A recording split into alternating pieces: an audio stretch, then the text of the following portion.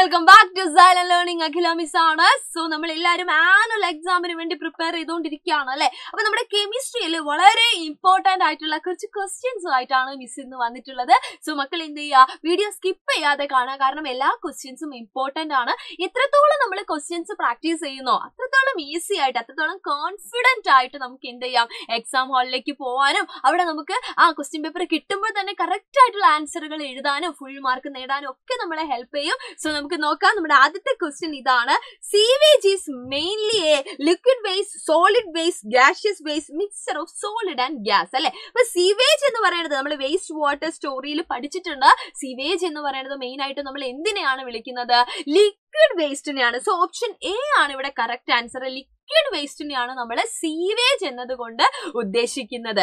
Okay, അടുത്ത question ഇതാണ്. What is acid rain? എന്താണ് ആസിഡ് റെയിൻ? ഇവിടെ അതിന്റെ ആൻസർ മിസ് വെച്ചിട്ടുണ്ട്. പക്ഷെ നമ്മൾ മനസ്സിലാക്കി വെക്കുക, എന്തിനാണ് നമ്മൾ ആസിഡ് റെയിൻ എന്ന് വിളിക്കുന്നത്. നമുക്കറിയാം നമ്മുടെ ചുറ്റുപാടും, നമ്മുടെ എല്ലാവരുടെയും ചുറ്റുപാടും നോക്കുകയാണെങ്കിൽ, നമ്മുടെ അറ്റ്മോസ്ഫിയറിൽ നോക്കുകയാണെങ്കിൽ നമ്മുടെ എയർ എന്ത് ചെയ്യുന്നുണ്ട്, പൊല്യൂഷൻ സംഭവിക്കുന്നുണ്ട് അല്ലെ. പല രീതിയിൽ അത് പൊല്യൂഷന് വിധേയാവുന്നുണ്ട്. അതായത് നമ്മുടെ ഫാക്ടറികളിൽ നിന്നൊക്കെ ഒരുപാട് സ്മോക്കും കാര്യങ്ങളും ഒക്കെ എന്ത് ചെയ്യുന്നുണ്ട്, പുറത്തേക്ക് പോകുന്നുണ്ട്.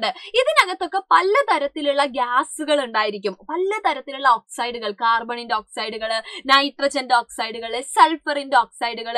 ഈ ഓക്സൈഡുകളെല്ലാം, ഇപ്പൊ സൾഫറിന്റെയും നൈട്രജന്റെയും ഒക്കെ ഓക്സൈഡുകളെല്ലാം നമ്മുടെ മഴവെള്ളത്തിൽ, അതായത് റെയിൻ വാട്ടർ ഉണ്ടല്ലോ, ആ റെയിൻ വാട്ടറിൽ എന്ത് ചെയ്യും, ഡിസോൾവ് ആവും. നമ്മൾ പറയാറുണ്ട് റെയിൻ വാട്ടർ ഭയങ്കര പ്യുവർ ആണെന്ന് അല്ലെ. പക്ഷെ ഈ പ്യുവർ ആയിട്ടുള്ള റെയിൻ വാട്ടർ അറ്റ്മോസ്ഫിയറിൽ എത്തുന്ന സമയത്ത് അവിടെ ഈ പറയുന്ന ഇതൊക്കെ എന്താണ്, പൊല്യൂഷന്റെ ആൾക്കാരാണ്. അപ്പൊ ഇവരൊക്കെ ആയിട്ട് മിക്സ് ആവുകയും റിയാക്ഷൻ നടക്കുകയും ഇവരൊക്കെ ഈ പറയുന്ന നമ്മുടെ വെള്ളത്തിൽ, മഴവെള്ളത്തിൽ അല്ലെ, റെയിൻ വാട്ടറിൽ ഡിസോൾവ് ആവുകയും ചെയ്യുന്നുണ്ട്.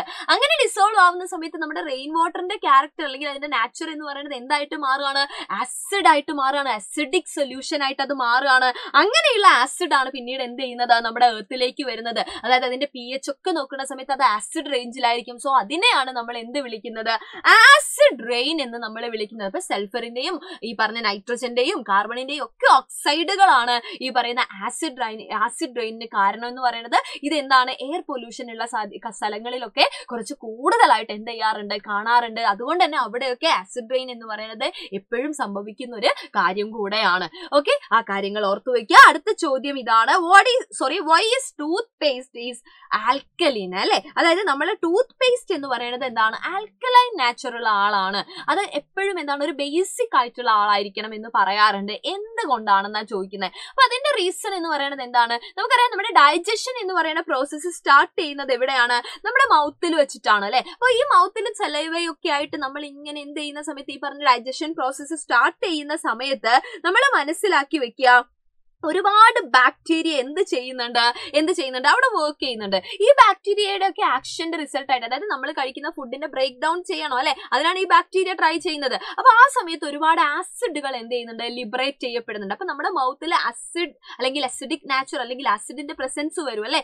ഇതിനെ ന്യൂട്രലൈസ് ചെയ്യാൻ വേണ്ടിയിട്ട്, സോ ന്യൂട്രലൈസേഷൻ റിയാക്ഷൻ ആണ് നമ്മൾ ആലോചിക്കേണ്ടത് കേട്ടോ ഈ ഒരു ക്വസ്റ്റ്യനിൽ. അപ്പൊ ഇതിനെ ന്യൂട്രലൈസ് ചെയ്യാൻ വേണ്ടിയിട്ട്, അല്ലെങ്കിൽ ഈ ഒരു ആസിഡിന്റെ എഫക്റ്റിനെ ന്യൂട്രൽ ആക്കി മാറ്റാൻ വേണ്ടിയിട്ടാണ് നമ്മൾ യൂസ് ചെയ്യുന്ന ടൂത്ത് പേസ്റ്റിൽ എന്ത് വേണം എന്ന് പറയുന്നത്, യെസ്, നമ്മൾ എപ്പോഴും എന്താണ്, ബേസിക് ആയിട്ടുള്ള അല്ലെങ്കിൽ alkaline natural tooth paste use ചെയ്യണമെന്ന് പറയുന്നത്. എന്നാൽ മാത്രമേ അവിടെ ന്യൂട്രലൈസേഷൻ റിയാക്ഷൻ നടക്കുന്നുള്ളൂ. അല്ലെങ്കിൽ നമ്മുടെ ടീത്തിനൊക്കെ ഇത് എന്താണ്, കേടായിരിക്കും, അതായത് ദോഷം ചെയ്യും. നമ്മുടെ ആസിഡ് അല്ലേ എപ്പോഴും. അപ്പൊ അത് എന്ത് ചെയ്യും, ഈ പറയുന്ന നമ്മുടെ പല്ലുകളിലൊക്കെ കേടൊക്കെ വരാനുള്ള കാരണമാവും. സോ അതുകൊണ്ടാണ് നമ്മൾ ആൽക്കലി യൂസ് ചെയ്തിട്ട്, അതായത് alkaline natural tooth paste use ചെയ്തിട്ട് ബ്രഷ് ചെയ്യണമെന്ന് പറയുന്നത്.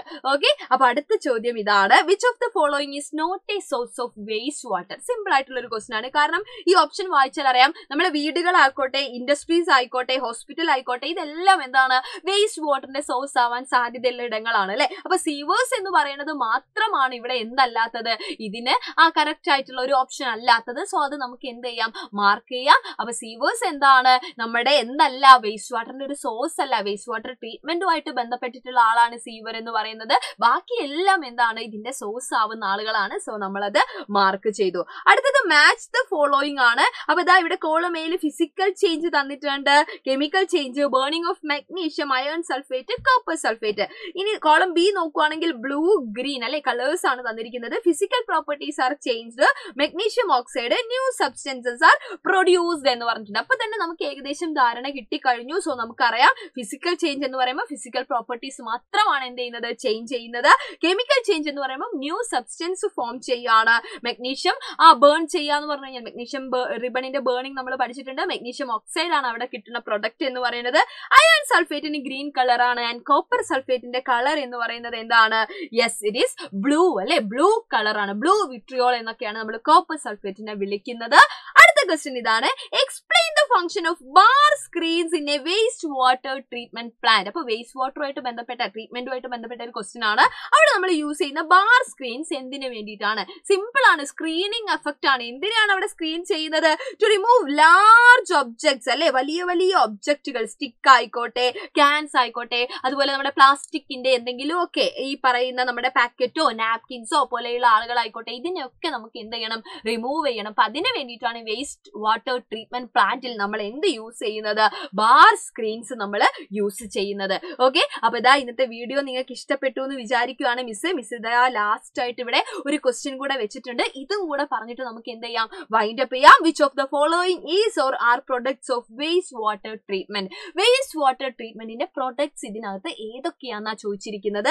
ബയോഗ്യാസ് ഉണ്ട്, സ്ലഡ്ജ് ഉണ്ട്, both biogas and sludge and aerator അല്ലെ. അപ്പൊ നമ്മുടെ ആൻസർ എന്ന് പറയുന്നത് ബോത്ത് ബയോഗ്യാസ് ആൻഡ് സ്ലഡ്ജ് ആണ്. അപ്പൊ ഓർത്തു വയ്ക്കുക, വേസ്റ്റ് വാട്ടർ ട്രീറ്റ്മെന്റിന്റെ പ്രൊഡക്റ്റ് ആയിട്ട് നമുക്ക് സ്ലഡ്ജും കിട്ടുന്നുണ്ട്, അതുപോലെ തന്നെ ബയോഗ്യാസും കിട്ടുന്നുണ്ട്. ഈ സ്ലഡ്ജ് എന്ന് പറയുന്നത് നമുക്ക് നല്ലൊരു മാനുവർ ഒക്കെ ആയിട്ട് യൂസ് ചെയ്യാൻ പറ്റുന്ന ആളുകളാണ്. അപ്പൊ അത്രയും കാര്യങ്ങൾ ഓർത്തു വയ്ക്കുക. എല്ലാം ഇമ്പോർട്ടന്റ് ആയിട്ടുള്ള ക്വസ്റ്റ്യൻസ് ആണ്. നന്നായിട്ട് പഠിക്കാടാ. ആൻഡ് നിങ്ങളുടെ ഫ്രണ്ട്സിന്, നിങ്ങളുടെ 7th CBSE ഫ്രണ്ട്സിന് നമ്മുടെ വീഡിയോ ഷെയർ ചെയ്ത് കൊടുക്കുക, ലൈക്ക് ചെയ്യാൻ മറക്കരുത്. വീണ്ടും കണ്ടുമുട്ടാം. അതുവരെ എല്ലാവർക്കും thank you so much and by.